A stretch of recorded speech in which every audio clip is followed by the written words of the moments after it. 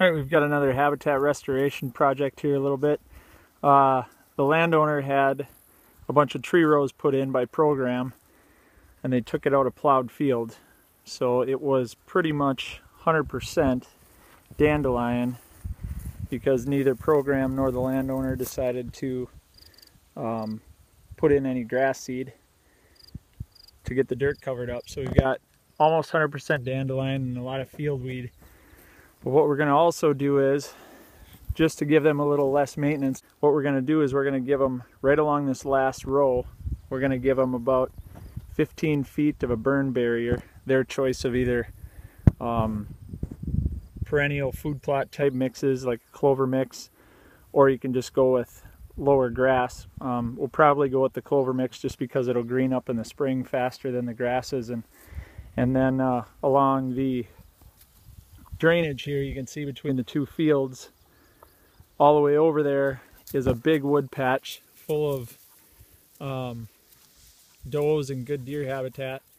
And then of course you have this wide open drainage that they like to run during the rut. So what we're going to do is bring native grasses buffered right up against this drainage and right into their wood patch here.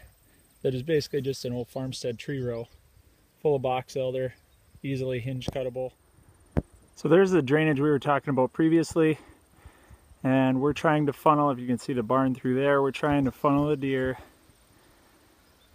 through this low area right here on the right.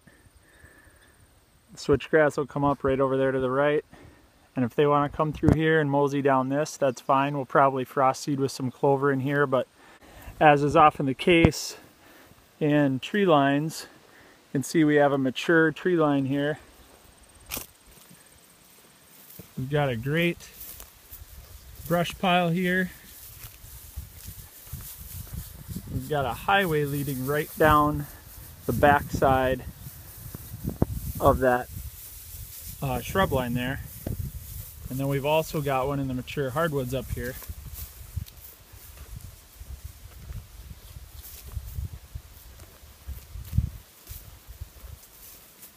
Which is on the west end of the homestead. So you can see here as we head in, they've got some carragana that used to be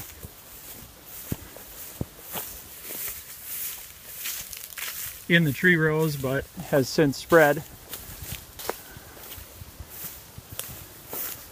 So you can see this is ideal deer habitat as far as buck checking bedding areas. So what we're going to do is come in here off of that food plot and put stands on either side of this runway.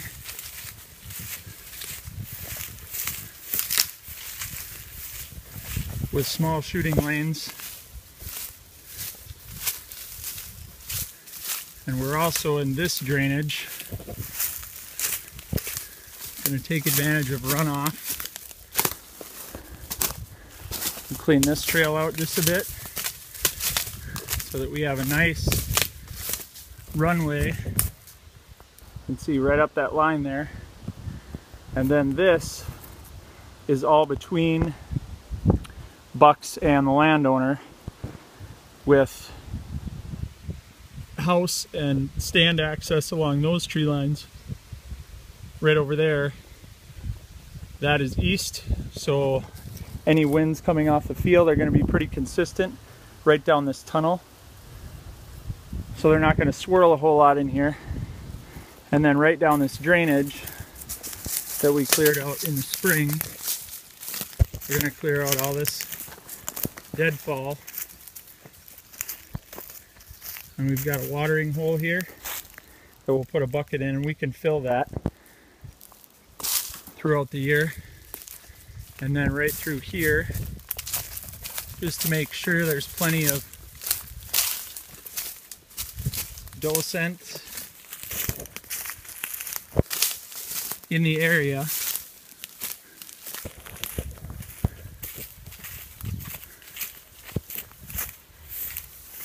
We've got a natural clearing here that we'll trim some of the overhanging branches, and then we're going to put in doe bedding right along the field edge, which is about 40 yards through that brush.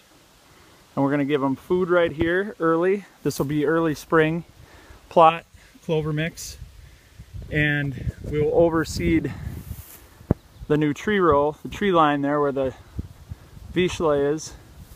We'll overseed that with clover in March and let that frost seed down in some of the grasses. We can come in on either end, on roadside or field side, with good cover, hinge cutting, hide our access and our entry, and then even if they do go out to the ag fields during season to browse, we won't be right on the field edge, so they won't pick us off. We can sneak right back through the tree lot to the house where they're not going to bed anyway. So this is an ideal scenario in a North Dakota tree line homestead setting where the tree lines are on the north and the west side. You've got your predominant winds from the northwest in the winter. You can build your doe bedding right along the edge of the ag fields, and as long as you don't hunt it, they'll stay there. And then you can approach and do your bow hunting from the downwind side of the runways like this, which you can cut into any tree row. So this is an ideal situation for full season, but definitely during the rut.